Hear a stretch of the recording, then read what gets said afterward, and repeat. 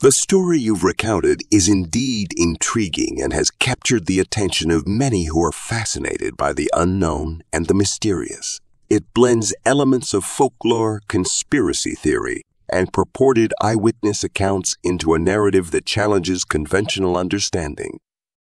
According to the reported events, a group of United States Special Forces operating in Afghanistan encountered a giant humanoid creature, purportedly measuring between 4 to 6 meters in height, near a cave in 2002.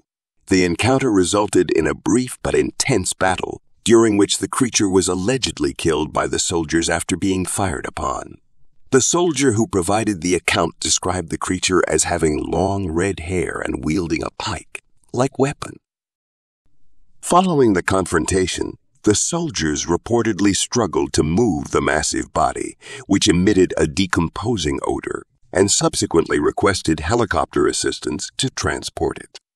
The accounts further claim that the government intervened to suppress information about the incident, directing soldiers to alter their reports and keep the details of the encounter under wraps.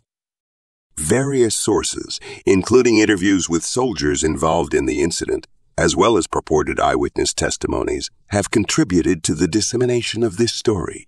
Reports suggest that the giant's body was transported to a base in Ohio, USA, aboard a K-130 aircraft. Descriptions of the creature include details such as 6 fingers and toes, unusually large feet measuring 60-80 centimeters, and a weight exceeding 700 kilograms.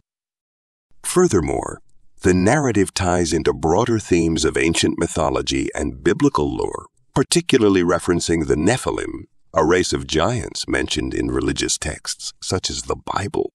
The presence of additional digits on the creature's hands and feet, as well as its red hair, are noted as potential links to these ancient accounts. The accounts also mentioned local rumors among Afghan residents about giants inhabiting caves and engaging in cannibalistic behavior, drawing parallels to similar folklore found in other cultures.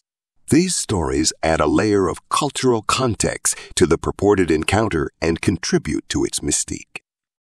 Critics of the official narrative accuse the government of orchestrating a cover-up to conceal the truth about the existence of such beings and their implications for mainstream scientific and religious beliefs. They argue that the public has a right to know about extraordinary events of this nature and that attempts to suppress information are unjustified.